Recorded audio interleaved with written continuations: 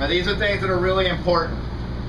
We get a Wahoo, crew member gaffs the Wahoo on the side of the boat. It says Wahoo coming over. That means everybody spread out. Take steps to your left and right and give the crew member plenty of room to bring the Wahoo over the rail in a gaff. Another crew member is going to show up with the bat and stun the Wahoo or subdue the Wahoo immediately. Crew members only to unhook the Wahoo.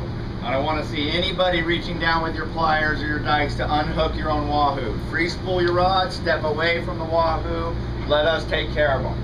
Okay, that's the total procedure. Don't get anywhere close to them. We will unhook them for you, we will take your tag from you, and we will staple the Wahoo.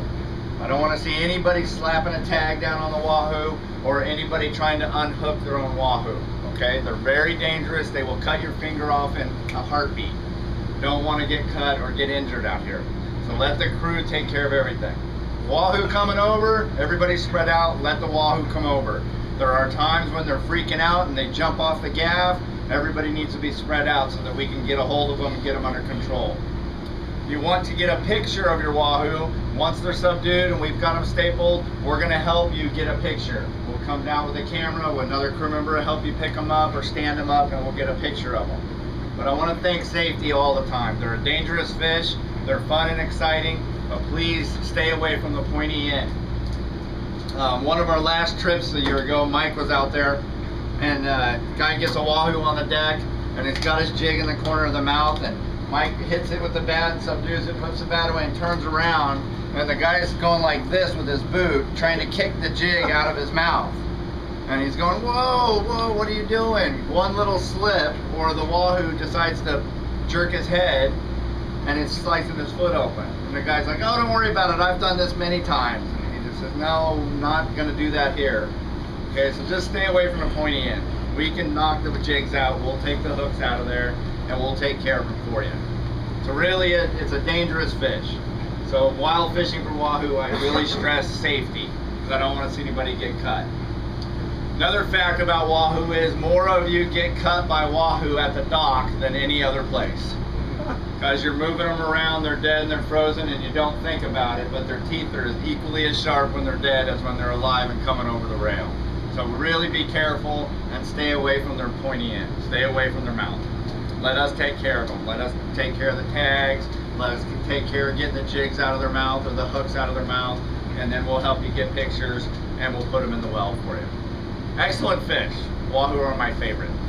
If they're there and they're biting well, might want to consider giving Javier a nice Wahoo. Javier makes a fabulous Wahoo enchiladas, and it's really something to die for. You go to bed really full on that dinner. So if somebody wants to donate one, think about that as well if they're biting and we find them. Any questions, comments about them? Okay, you said on the troll.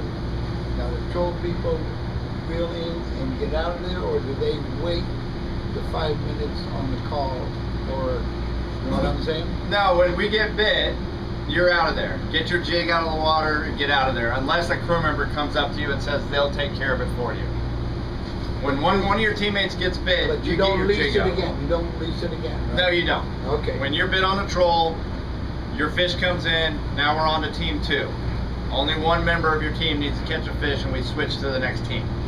Each team is a team. I think what he meant, what he's talking about is what we've been done in the past. The team members, if you're on, one guy hooks up, the other guys go free spool and pick up 2 or 3 more fish. Yes, you can free spool your jig and get it back there. That's what I was saying, but the crew members will do that too. If you want to slide your jig back, then do that. Please do so. Excellent way to hook more fish. You don't have to immediately wind in. You can free spool it back there and then bring it in as the boat's sliding away. That's what I was saying the crew members like to do. It's a very effective way to catch fish, because you're sliding your jig back into more of the water. Questions or comments? Okay, that's really all I got. If you need wire or you need bombs, please see us upstairs. Yes? Say something about the wires, about sliding your sardine.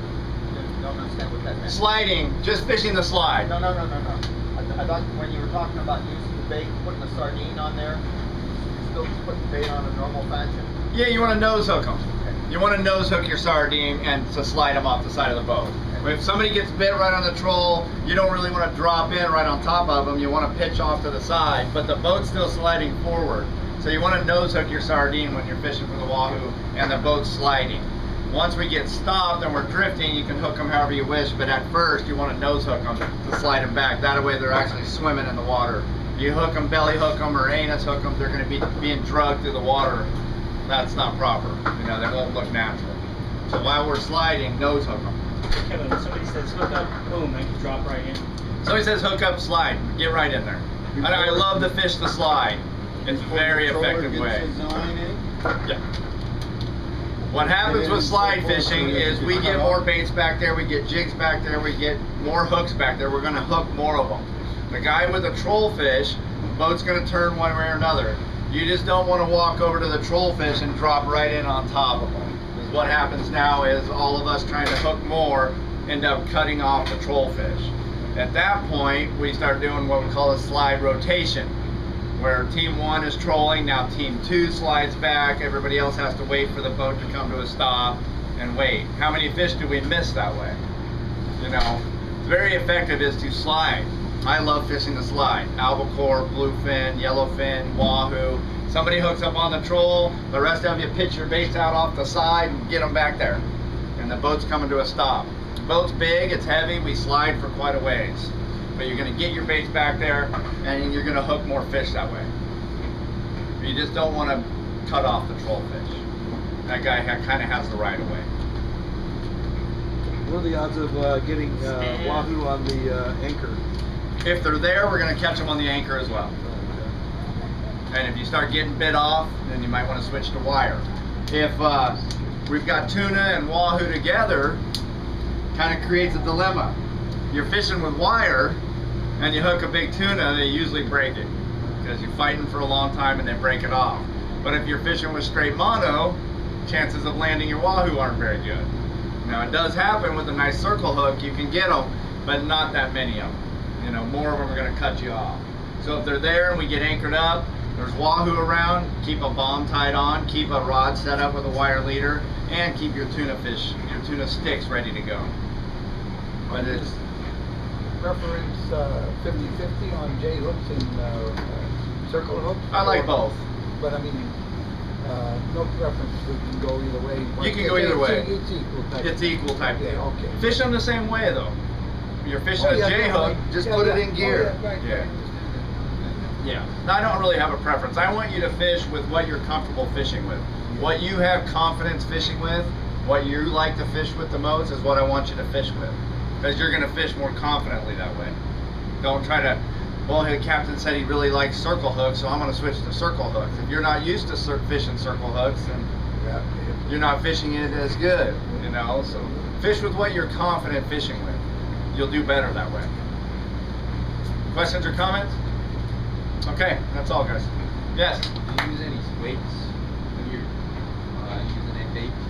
For wahoo, I don't use weight too much. Now, for tuna or yellows, you'll hear me on the PA.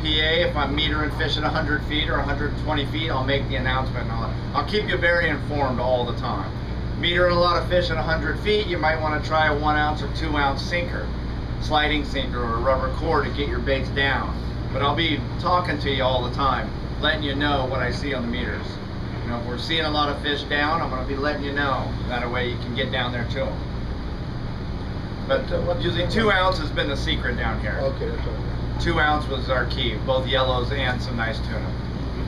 Now, fly line caught the best tuna on the last trip. Straight fly line, no weights. Yellowtail 2 ounce sinker getting down was better. Anything else? Okay, that's all, guys. Thanks, Kevin.